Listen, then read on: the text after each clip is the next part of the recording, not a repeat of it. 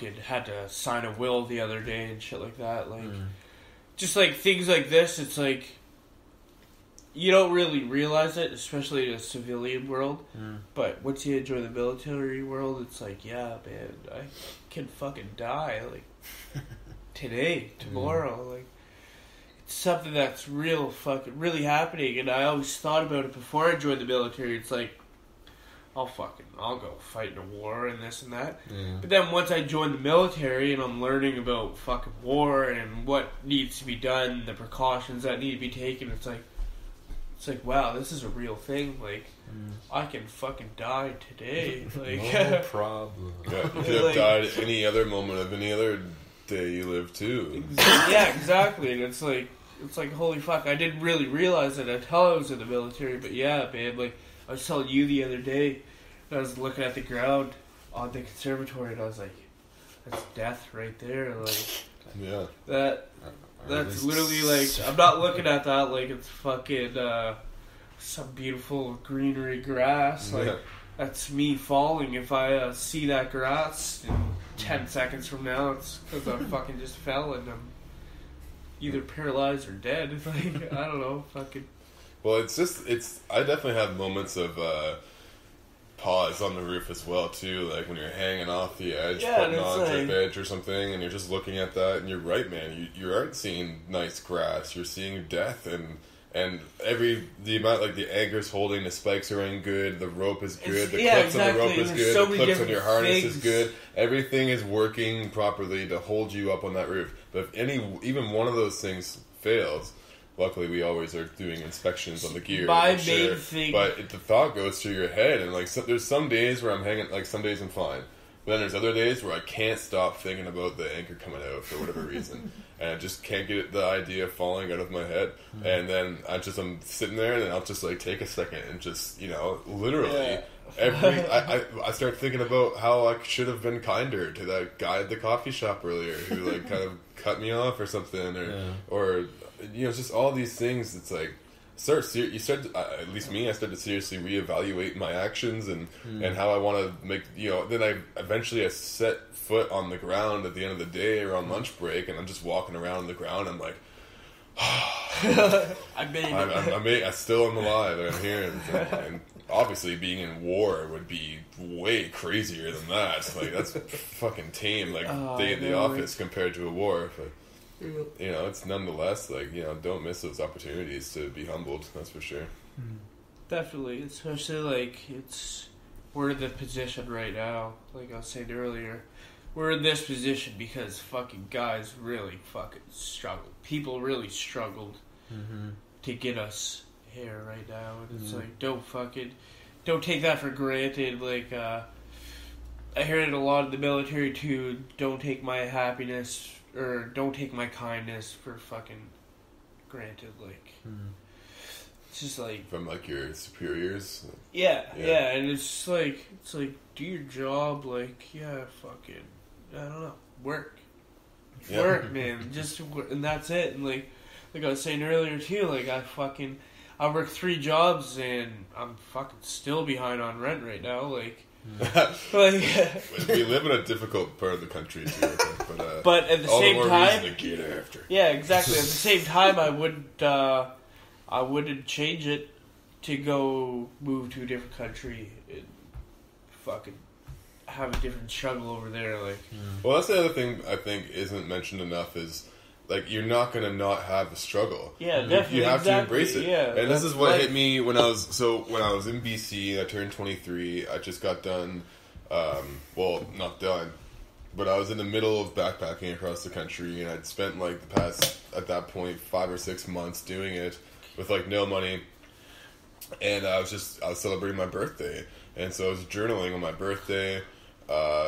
And I did a bunch of acid to ring in the new year of my life and reevaluate everything. And that trip, honestly, was one of the most pivotal, like, shifts in my attitudes. Like, I mean, it was always, because, like, when you're going through life, at least I find that it's maybe a year passes and all these different things happen to you, and then, like, just somehow in a moment of reflection, all those lessons coalesce into, like, this big realization that, like, took months or years to really kind of marinate and mature in your psyche or something, or Crystallize. Crystallize. That's the perfect word. And so, the light turns on finally, and so I was just thinking about when I was 22. I was journaling on my birthday, and I was just planning the trip. I was like, where do I want to be a year from now? I want to be on the road, and then, so there I was. A year had passed. I was turning 23, and I was on the road, and I was in the thick of it. And I literally, the year previous, I set a goal. I set my sights on what I wanted my future to be, and it came to manifest in my life. I absolutely made it happen. It felt great, and it was, but until I felt good when I realized that. But I was actually going through a pretty heavy down depression kind of phase at the trip at that point. I mean, I was going through a good couple weeks there because I had this house to myself in Nelson, BC, and I was dog sitting, and it was just beautiful in the mountains, and I was dog sitting this giant Great Dane chocolate lab mix named Chunk, who had just gotten fixed, so he was really drugged up and had to keep on stopping him from chewing on his nut stitches. But anyways, I was thinking about, this is exactly where I wanted to be. But what struck me about it was how it was the whole idea that the grass is going to be greener on the other side is a complete lie. You can, even if you manage to think up the most perfect situation for yourself and manage to execute a plan that gets you there, and it happens, you're still going to have to face struggle to get there. It's still going to be a struggle to do it. And you're not going to be totally elated and blissed out the entire time. No. And what good would that be anyways? I had to go on about that, integration of ice spiders and shit like that. It's I got an article here, by the way, we can get into it's that. Like I was saying, it's how bad can it really be that you want to go and fight against your own country? It's you're switching your struggles for almost, I could fucking argue, an even harder struggle. You want a fucking war. Well, yeah, and here's the thing, so I'll just kind of interrupt, sorry. But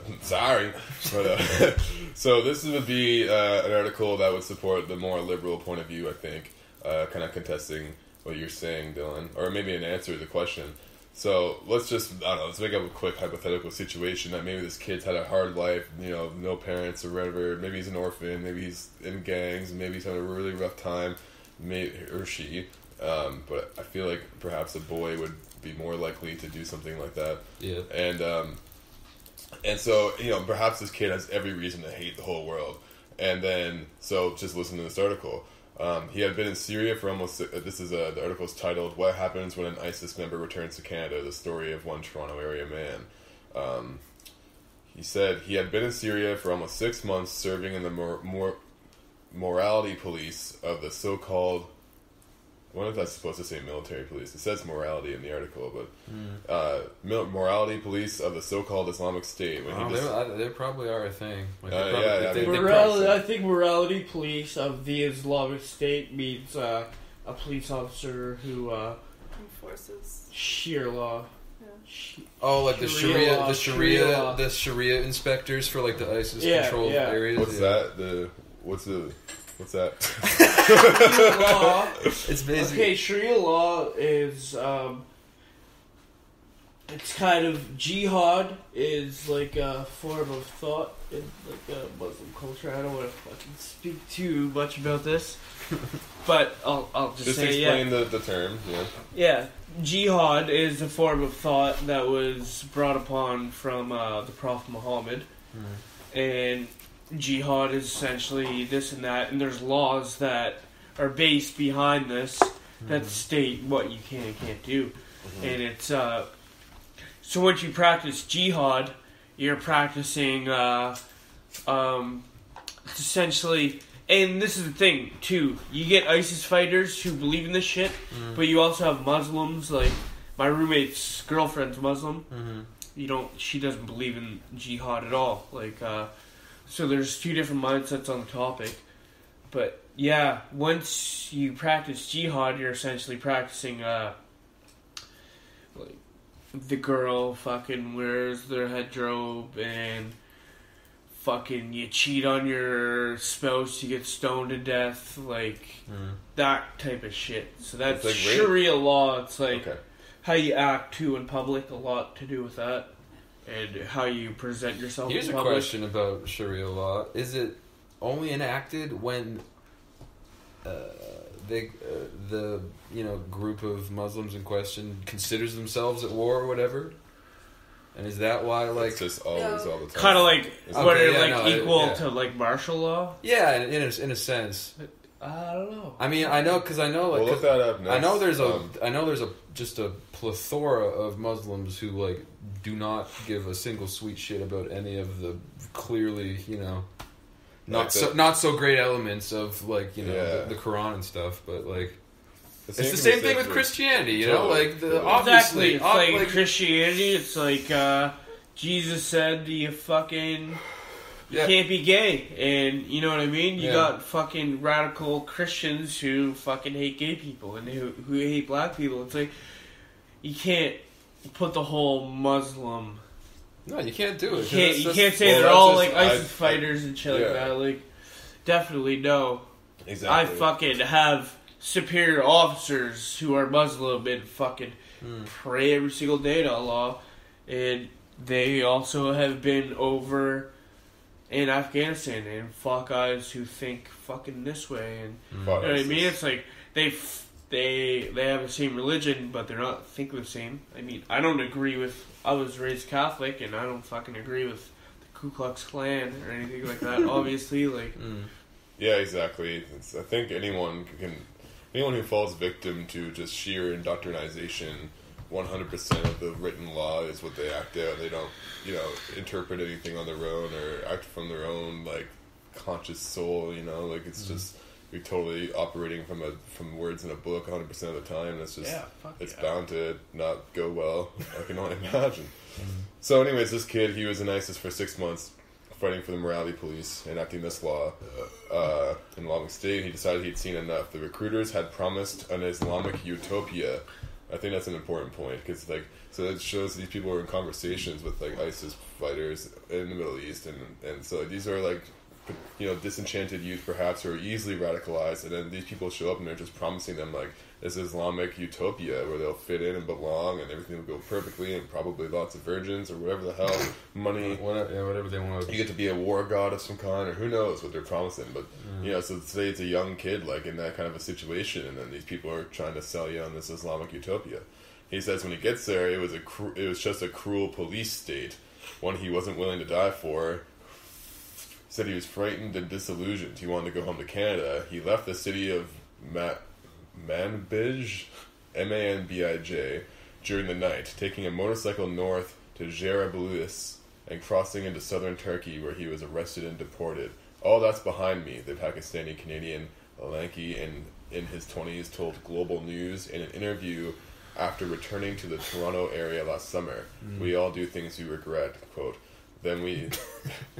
There are said to be dozens like him across Canada, returnees who have spent time in terrorist groups then call home, and with ISIS collapsing in Syria and Iraq, more are expected to turn up. Well, what really do you expect, though? What did they you gotta wonder, man. Fight with I don't know, religion has a lot to do, religious beliefs has a lot to do with, like, fucking motives, obviously. And that's why military usually does not have any fucking religious beliefs, except for fucking like Israel or some places like that. But anyways, the sense or the point behind that I'm saying is what do you really expect if you're going to join an army with an actual religious belief and a motive to fucking kill out anybody else who doesn't believe in that religion? Well, this is a good thing to mention, because it's like, fucking whoever happens to be listening to this, if somehow it winds up reaching the ears of some kid in that situation, it's like, no, you aren't going to some crazy Islamic utopia. You're going to a place that is hell. And I'm sure too, if they could have one-on-one contact with a member as well too. Obviously they do that. That's the reason of them fucking figuring out where they're going and who they're meeting up with. But I'm sure that person who they're speaking with is speaking good on their behalf, obviously. And they're not fucking telling you. Like, Probably what it's like. manipulating them. Who knows? It says here.